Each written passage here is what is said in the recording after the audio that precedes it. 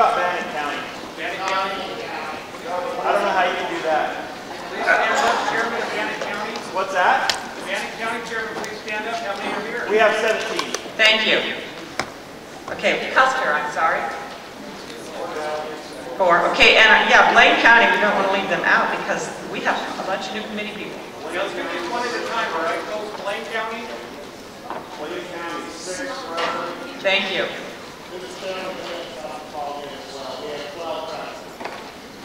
Was that, what county was that? Bingham. Thank you. And Bear Lake. Yes, we missed that one. 5 for Bear Lake? Thank you. Okay, Caribou County?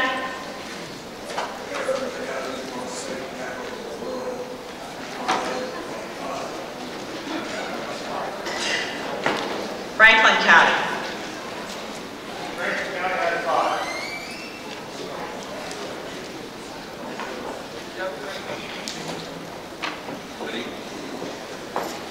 Would it be Gooding County next? Thank you. Oh, thank you. Okay, Gooding County is next. Oh, no, it's not. It's Jim. I'm sorry. 6, okay. Thank you. Okay, now we're off and rolling. Idaho County. Jefferson.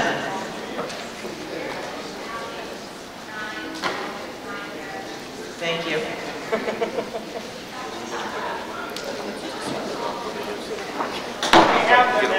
Yeah, we're doing that now. We did not have them. I didn't have the list.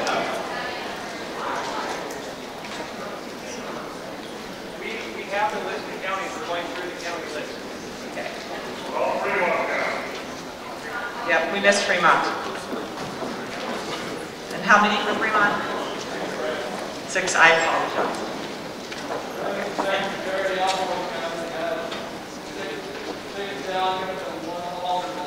Thank you.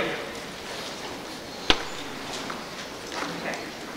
While we're doing, right from here, so I can get a straight, fresh start, is there anyone else that I have missed? Madam Chair, Yes. Canadian County, most Republican county in the state, home, birthplace of the governor, we have 28 delegates present. Thank you. Thank you.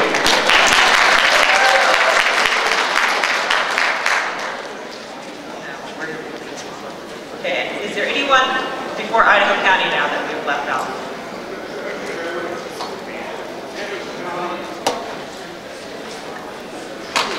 How many, sir? Thank you. Okay, now we're back to Jefferson. Okay, so I believe that we have Jerome next. Okay, and then did we get Clearwater County? I do not see Clearwater County on my list. Thank you.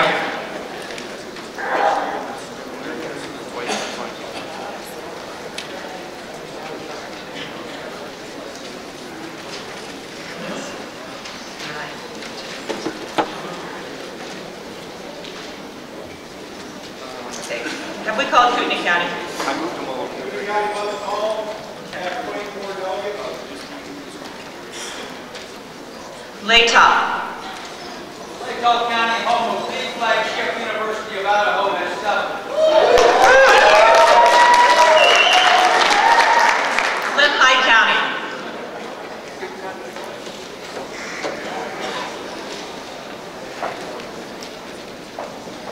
Lewis County.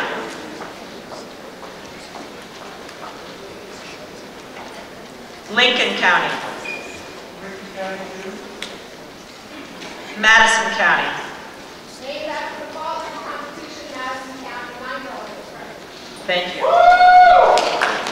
Minidoka County.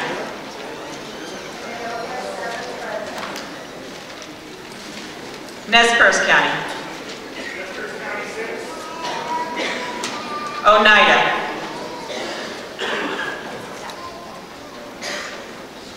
Oahe. Payette. County, 6 President. Howard. Howard County, 5 delegates. Shoshone. Shoshone County, Silver Tap of the World, and Central Universe has 4 presidents. Teton. Twin Falls. Twin Falls, the host county, and remember all the roads in the world lead to Twin Falls. 17 delegates. Salute. Valley County.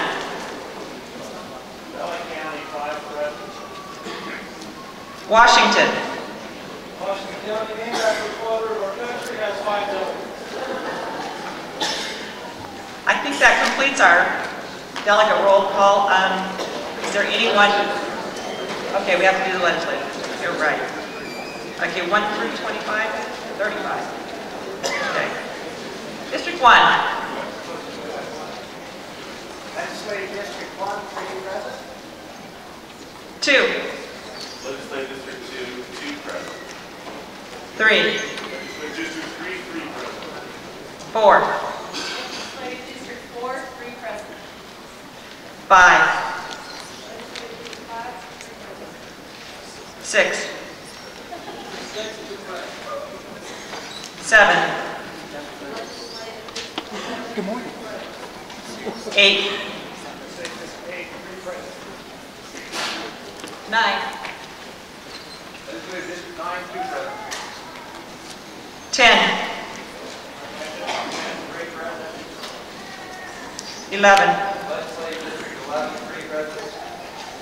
12. Legislative District 12, 3 presidents. 13. 14. 3 presidents, including Jefferson, Raul Laszlo. Yay! 15. District 15, 3 presidents. 16. District 16, 3 presidents. 17. District 17, 3 presidents. 18. District 18, 3 presidents. 19. District 19, 3 presidents. 20. Legislative District 20, home to the busiest intersection in Idaho, Eagle and Fairview, 3 presidents. 21. Legislative District 21, 3 presidents. 22. Legislative District 22, 3 presidents. 23. Legislative District 23, 3 presidents. 24. 25. Legislative District 25, 3 presidents. 26. District 26, 3 presidents. 27. District 27, 3 presidents. 28. 3 presidents. 29. District 29, 3 presidents. 30. Legislative District 30, 3 president of council. 31. District 31, 3 presidents. 32. Legislative District 32, 3 presidents. 33. District 33, 3 presidents. 34. 35. District 35, 3 presidents.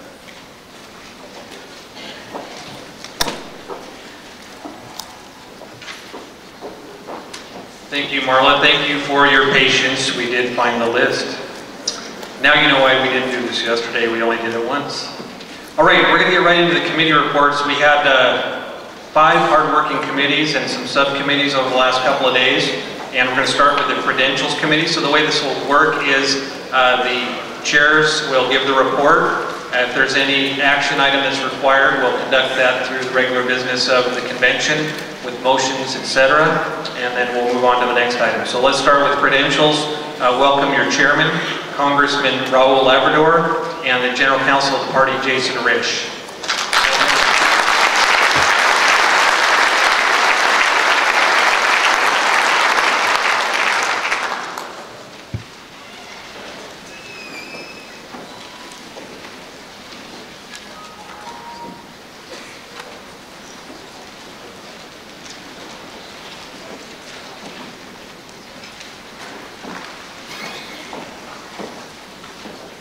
Good morning.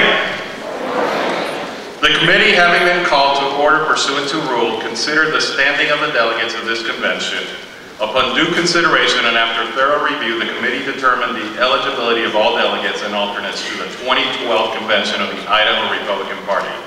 A list of all credentialed delegates and qualified alternates to the convention is being maintained by party staff. The committee considered 4 separate challenges to the delegations from Twin Falls, Benoit, Gooding, and Ada counties. Each challenge was granted a hearing wherein the individuals bringing the challenge was given 5 minutes to present his or her case. Each county was also permitted 5 minutes to respond. These presentations were followed by Q&A from committee members, which was limited to 1 minute for each question and each answer. And the following is a summary of the key motions considered by the committee. Thank you, Congressman. After extensive deliberation, in the case of the Twin Falls County delegation, a motion was made to seat the delegation as originally constituted. The motion passed on a majority voice vote. In the case of the delegation from Benoit County, the motion to seat the delegation also passed on a majority voice vote, with a proviso that the county chair submit their rules to the state party for review and critique. The hearing to consider the Gooding County challenge resulted in a motion to seat the delegation, which passed with a unanimous vote. The motion also contained a proviso that the county chair work with the state party staff and council to ensure that best practices would be used in future delegate selection meetings. The fourth point, which was a compromise settlement reached by Ada County, and I'm going to go off the record here just for a moment and take a point of personal privilege. Congressman Labrador actually sat down with the folks from Ada County. This was a very detailed challenge to about a dozen different delegates, and it was going to take a lot of time and a lot of resources to resolve. Congressman Labrador sat down with the parties involved, got them to sit down and discuss it, and at the end, there was a compromise settlement reached, and so the committee did not have to make a decision. The compromise was submitted to the committee, and the committee passed that with unanimous consent. So Congressman deserves a great amount of respect for bringing those two parties together, because that was not an easy task. So I was saying that if anybody comes looking for a presidential candidate, I used to have a favorite in our United States Senator, but I don't know, there's like a close second now after that, because he got us all out of there in time for lunch, so that was... That's all it takes to get his vote. I'm easy. With that being said, the committee closed its deliberations with the unanimous passage of 2 additional motions. Number 1, to approve the delegate list with allowances to be made for substitution as needed of those alternates who are properly reported to party leadership and staff. And then secondly, to recommend that the Standing Rules Committee of the State Convention, that the rule regarding the committee assignments be reviewed and interpreted for future conventions. Chairman, I stand in opposition to the committee report. My name is Tiffany Clark.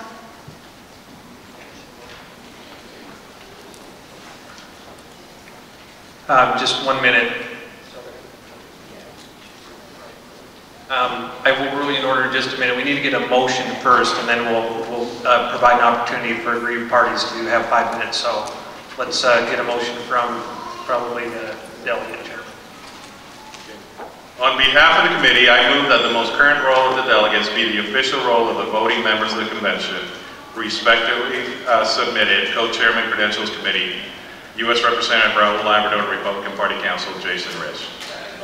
Mr. Chairman, I move that we hear a minority report. Excuse me, we need to get a second on the motion first. Second.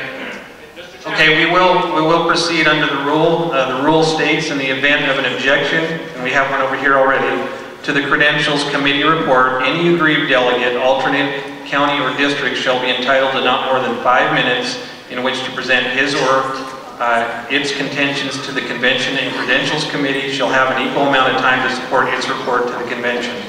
The convention shall then vote on the issue, provided, however, that no delegate, alternate, or delegation whose eligibility, qualifications, or priority is in question shall be entitled to vote. So we have a motion to approve the Credentials Committee report, to seat all of the delegates that were contested, and we're now on the point of the process where anybody that wants to object can have up to 5 minutes, and the Credentials Committee can respond to that. So please, Tiffany, identify who you're with and state your objection. Tiffany Clark, I'm a Legislative District 5 delegate and a resident of Benoit County. Before my 5 minutes begins, I would like to request that the Credentials Committee Chairman to repeat their ruling they stated to the Credentials Committee regarding the violation of state party rules. Where they went. Are you specific to one of the 4 challenges? Which one? Oh, Section 2, I'm sorry, Ventura County. Thank you. I believe what we're looking for here was there was the committee voted to have an interpretation from the chairman, myself, and the congressman regarding 2 provisions of the rule. One of the provisions being, well actually, and we wrote down here to make sure I get it right.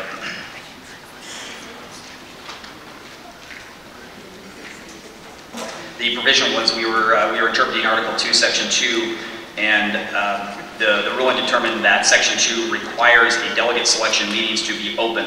If you review the rules, that's very clear. It says open meetings. And secondly, that no additional restrictions upon eligibility to serve as a delegate can be added by the county situation. I think that was the ruling that she was looking for. Article 2, Section 3? That was Article 2, Section 3. That's correct. And the committee decided that the Congress and I should make an interpretation of that. We provided that interpretation to the committee. The committee then used that in their report. Let me begin by reading from the RNC preamble. Be it resolved that the Republican Party is the party of the